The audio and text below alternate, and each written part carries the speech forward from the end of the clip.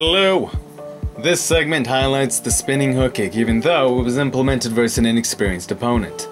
I'm assuming by the nature of him looking very out of shape, no physical indication that he's been training, that indeed, this dude is a rookie.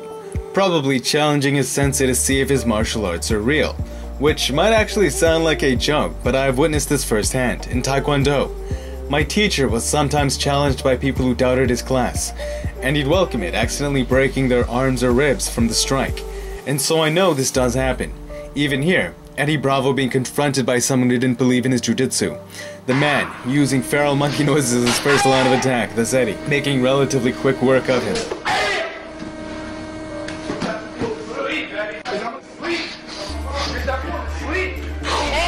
We got nothing.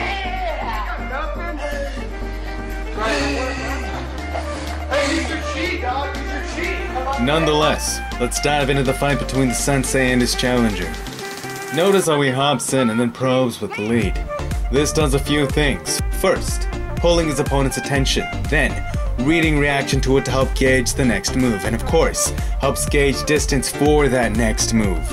And his opponent this time really reacts to it, pushing it back, reciprocating the behavior.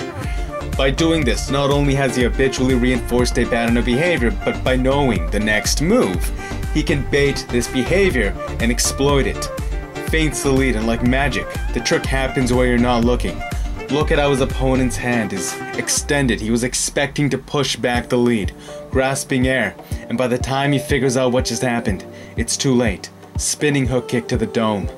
You could say this only landed because his opponent was inexperienced, but Uriah Hall essentially uses the exact same philosophy to land a spinning hook kick here.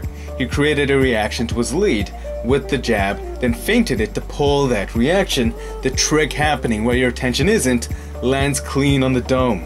He used it here as well, completely catching Gegard off guard. Although it appeared he didn't need any real setup. It was just the speed of execution and the element of surprise.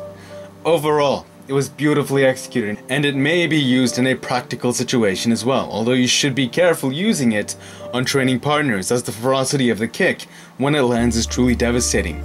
You can severely injure them, which you don't want to do to your training partners. It's also an excellent kick to exploit people circling away from your power hand if you have the speed and balance to efficiently deliver it, which is actually how Conor McGregor uses it frequently.